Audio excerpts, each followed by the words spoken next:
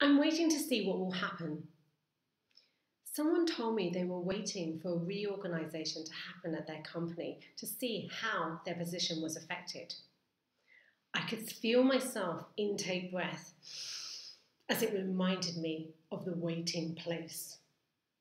The Waiting Place is from one of my favourite books, Oh, the Places You'll Go by Dr. Seuss. And don't be fooled that this book is for kids. There's a lot of life wisdom in there. I'd like to read an excerpt from the book. Here's the waiting place.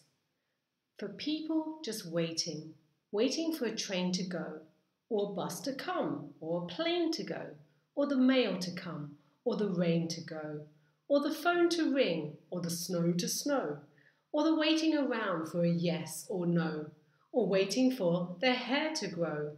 Everyone is just waiting.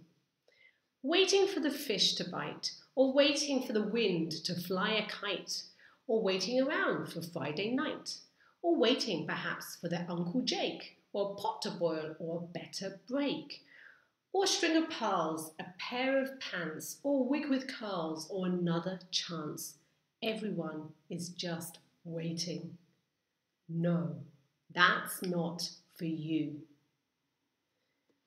We can spend a lot of time waiting around, and it's a waste of our precious time. Rather, take the bull by the horns, decide what you want, go out there and ask for it, create it, make it, do what it takes. Just don't wait around.